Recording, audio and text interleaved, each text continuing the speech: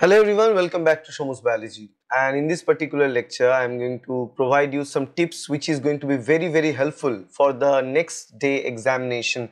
So the exam is already knocking the door and कल exam है. तो exam से पहले कौन-कौन सी tips follow करना चाहिए? How to get yourself ready and prepared mentally and be positive about your examination. So here are some tips just for you. The very first thing is that verify your center details, exam center details. बहुत बार क्या होता है लोग center details को properly verify नहीं करते हैं. So you need to verify the details because you need to plan your route.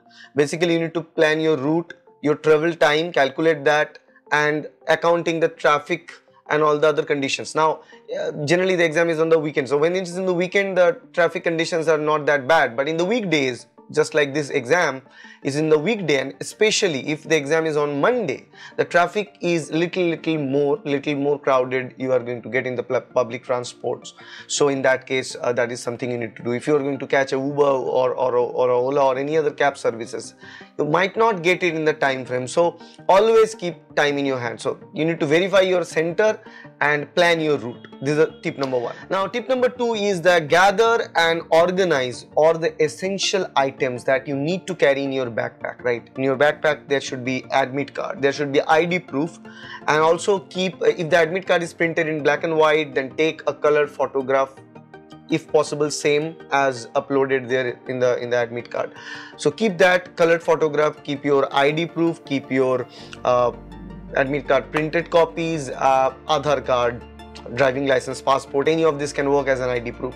Then carry the stationery kit. Although it's a like CBT mode, but carry like a pencil or a ballpoint pen, these things, just carry them. And third thing, any permitted items, you know, for different examinations, if you are watching this video for other exams also, for different examinations there are some permitted items and there are some non-permitted items. So you need to carry the permitted items, whatever permitted, you get it. And get obviously a bottle of water. It's very important that you have water with you. It makes a difference. So gather all these things and pack it one day prior. So by tonight you are going to pack these things for tomorrow. Now the third thing is that you need to be familiar with the technical issues, technical parameters. Now technical parameters means the exam is going to be conducted in CBT mode. In the CBT mode, it's not like the offline mode there where you have a pencil or pen and you fill the bubbles. No, it's not like that. It is going to be selection of the questions online in the computer screen. And second thing is that on-screen calculators will be given, so you need to calculate things using on-screen calculator. Now it makes a difference when you have calculators in hand. We know it's very easy to calculate, right? We just buttons are out there, you just type it in. It's fast, it's easier because we are habituated to do that as a science graduate students. But to do that, the same thing in the online mode of the calculator, it takes some time. So you need to practice it couple of times. All we have the calculators in the laptop and desktop. You can try and practice that.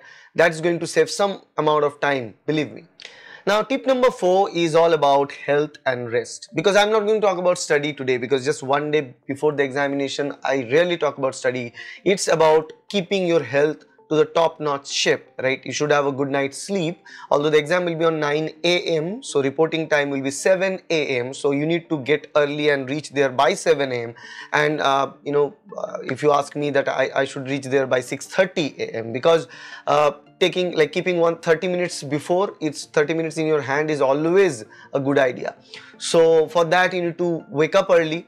So you need to sleep early today.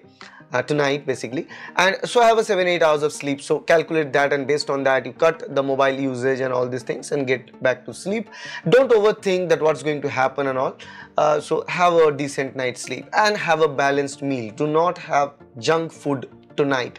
कल खा लेना यार, अगर बिरयानी खाने की मन करे तो कल खा लेना, आज मत करना.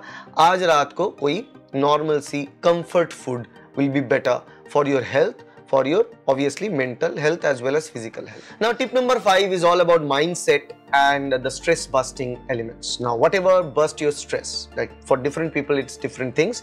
Generally many people will agree that listening to good music, BGMs and some soundtracks might help them. So music therapy helps them a lot. So hear those, listen to those. And second thing is that you can also watch something light-headed comedy or something which will keep you separated from the rest of the negative thought. The main idea here is to get rid of the negative thought. And also you need to do the breathing exercises. Whenever you feel stressed, take a full deep breath, and in that way it's going to release the stress. And believe me, it happens, it helps all the time. So you do that, it's going to help you out definitely. Now tip number 6 is that during the exam day, the buffer time that you need to reach on the exam. Basically the reporting time is 2 hours prior to the exam, but I would suggest you to get in there 2.5 hours prior to the exam. For that purpose, calculate the traffic, calculate the conditions, the time taken. You can easily do that using Google Maps. Based on that, you arrange your movement and you arrange your schedule. Now second thing is that whenever you are entered, you are allowed to enter into the room where the exam is going to be. You know your seat, you put everything in your desk. Now if you need to go to the toilet, then go there, use it. It's my personal preference that during these examinations of 2 to 3 hours, we are all adults and we can keep it up for 2 to 3 hours. We don't need to get into the bathroom and places for that. But so that's my personal opinion, that do not waste even 5 minutes. Even if you, it's a very important exam, 2 minutes, 5 minutes will matter a lot. So 5 minutes can help you to solve 2-part C questions even. Right. So I will not waste my time to going into the bathroom in this kind of examinations. It's not a semester system exam. So try to get things done before you initially sit for the exam. So make it clear at the beginning. So that helps. This little time that you'll get is going to count a lot. Now the tip number 7 is during the exam day, again, how exactly you're going to tackle the question. Remember 2 things, the question that you're going to see. You attend the question part C first, then part A, then part B, or part A first, then part C, then part B. Keep part B for the last 30 minutes. Part C should take maximum time, that's 2 hours. Part A another 25 minutes, 20 to 25 minutes. Part B is also 20 to 25 minutes, and you will get 10 minutes in your hand for a quick revision, that which question you left, which question you might consider again, right? So these things that you can do. So that's the typical approach that you should do. And remember one thing, in the CBT mode of examination there might be problems like internet connection slow, server problems, some glitches in the exam hall. That happens every single session. Now it depends whether it will happen to you or not, but it might happen. Depend on the center to center variation. Now one more thing is that part C questions are sometimes much bigger, so you need to scroll through the question to understand, to get a full idea about the question, full idea about the big picture of the question. That you need to do. So these things need to be done. So you need to be very much accustomed with all this. Should know that part C question will be bigger. I need to scroll through the full question to understand that. So when you're reading the question, keep yourself focused. Don't look at others, what others are thinking or what others are doing. Focus on your work. As a educator, as a educator, I can tell you one thing is that during the examination, you are going to be focused into the screen, right? Your eyes will be stick to the screen no matter what. You are seeing the questions and you're dealing with the question. That's all that matters, and that's all it is. Okay. Now time management is an important part. For time management, I told you to go with part C first, then part A, then part B, because starting with B will not help, because B have direct questions. Part C is something is better to be done in the fresh mind, fresh mood. It helps you to do that. But if in part B, let's say you attend part B and part B did not work well for you, then you have a setback in your brain, and that will not allow you to think positively for part C questions. So that's why part C, A, B, or part A, C and B, that's the better approach. Now the tip number 8 and the final tip of mine is that the exam day routine, pre and post. The pre routine is that while you're traveling, remember one thing, that in your travel time, you should not engage in any kind of like miscommunication or any kind of मतलब झमेले में नहीं पड़ना है भाई. Exam के दिन है, keep your brain clean, keep your mind clean, do not कहीं पे भी अगर कोई फसड़ होता है, कहीं पे किसी के साथ झमेला होने की कोशिश है, तो उसको अवॉइड कर लेना, because that day is, matters the most to you, not might be it's not that important for that other person. So make that thing. One second thing is that the post exam routine, once you have submitted, take a few minutes, relax, breathe, the time is done, the thing is done, the work is over. Now if your work is good enough to fetch you a rank, you will get a rank. If it's not good enough to fetch you a rank, you will not get a rank. But it's not the end of the world. You are going to get another chance to get JRF. You might get another chance to get LS always, because there is no age limit for LS lectureship.